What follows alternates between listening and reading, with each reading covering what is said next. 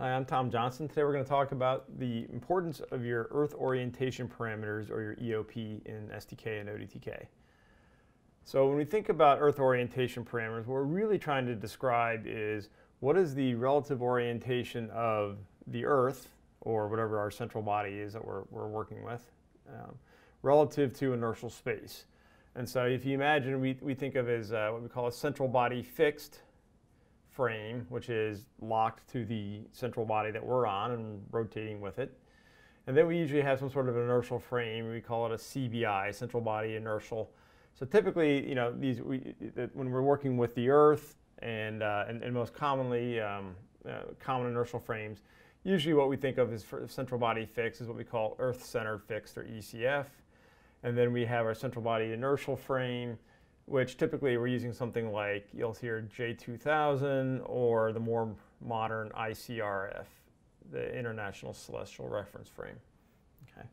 And what we're really trying to do now is, with our EOP parameters, is understand the transformation at any point in time to get from our ECF frame to our ICRF frame and back. Okay. So what's going on? The ICRF frame is an inertial frame. It's fixed in space relative to the sun and the stars and everything else. It's sort of an unchanging orientation. There's a lot more subtleties to it than that, but at a surface level, that's kind of the way to picture it. But our central body fixed, or our Earth ECF frame, is here locked on the Earth, and the Earth is moving through space. And so if I think of, you know, the top-down view of the Earth here, and I'm looking down the North Pole, most commonly we know the Earth is moving because we're rotating, right? So the Earth is rotating looking like this, okay? And so at any instant in time, if I want to understand, let's say there's a star over here, somewhere way off infinitely far in space in our inertial frame, and I can imagine that I can draw a vector to that star. And as I'm sitting here on the Earth, my view of that star is off this way, or my satellite, I should say. We'll call this a satellite. And then as the Earth rotates, now maybe I'm over here, and I'm looking at it over in this direction. Okay. And so the Earth-centered fixed frame is rotating relative to inertial space. And I need to understand how that's changing as a function of time. So the Earth rotation is kind of the most gross, largest effect everybody understands. And we know the Earth's rotation rate.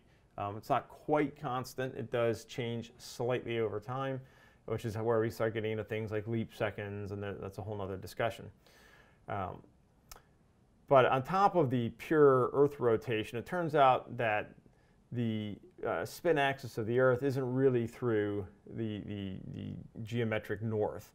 But it turns out that there's some additional subtle effects where we have precession, which is that the spin axis can be off from the true north, or direct north, a little bit, and that spin axis can nutate, and so the position of it might be doing something like this over the course of time.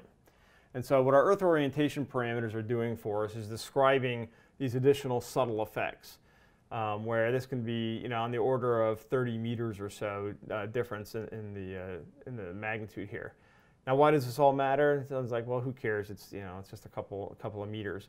But when we're talking about doing measurements to other objects like my satellite or something else, and I'm starting to use pretty high accuracy measurements, such as I'm going to shoot a laser at this object and bounce a signal off and coming back, where that laser measurement may be good to a centimeter or better accuracy. Well, it doesn't matter how good that measurement is if I don't actually understand the orientation of the Earth relative to the inertial frame. And so the Earth orientation parameters matter, and it's one of those things where we have to keep updating them and keeping our STK and ODTK models up to date, so that we get the proper representation, so that we can actually transform from Earth-centered fixed to ICRF. Now, you would think that, okay, well, TJ, you just said that it changes like this, and we can model that. Can't we just, you know, use an equation to predict that forward in the future? And you can to a certain extent. But the problem is that this behavior is governed by the underlying dynamics of how the surface or the interior of the Earth is changing over time. And this is a topic of much research and trying to predict that.